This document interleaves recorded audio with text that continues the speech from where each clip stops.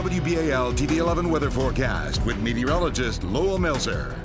And it is downright cold out there, especially when you factor in the wind. Taking a look at temperatures right now around the area, 37 at the airport, 37 downtown. A little warmer as you head down south. We say warmer, 39 in Annapolis. Down in Ocean City, they're at 37, and far out west in the mountains, 16 in Oakland right now and 24 in Frostburg. Talked about factoring in the wind.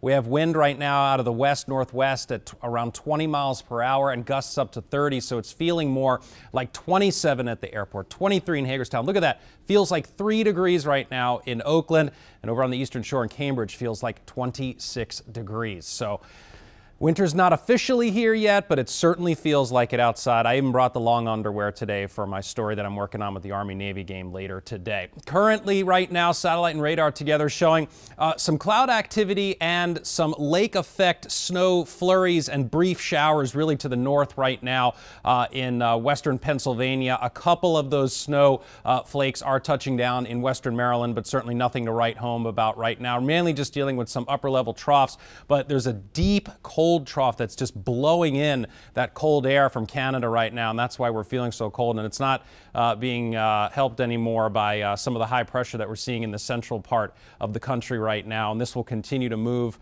throughout the weekend and keep that cold weather with us, and could factor into a little bit of mixed precipitation as we head into late Sunday night, early Monday morning. But that right now doesn't look like it's going to be too much of an issue. So as far as the rest of the day today, sun and a few clouds, chilly, 36 to 40. I think 40 is pushing it. Maybe again around Annapolis, they could hit 40 degrees, but I think for the most of us will be in the mid to upper 30s today. But again, feeling more like the mid to upper 20s as we have that northwest wind at 15 to 20 miles per hour. Tonight gets even colder, 23 to 28 degrees. We are a little bit below normal.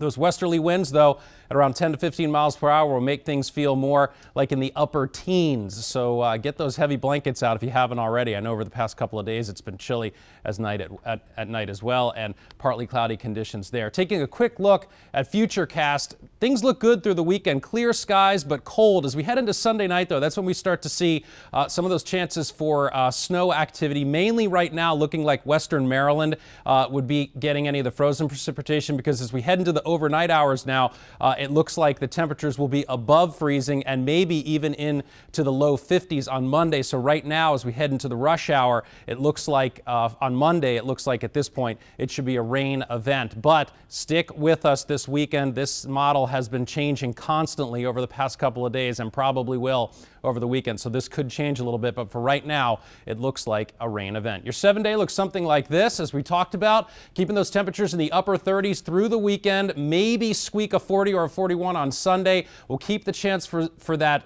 late evening, early morning mix Sunday into Monday, but I think by Monday rush hour, things look good, a rain event, and then we get another chance for frozen precip heading into Wednesday.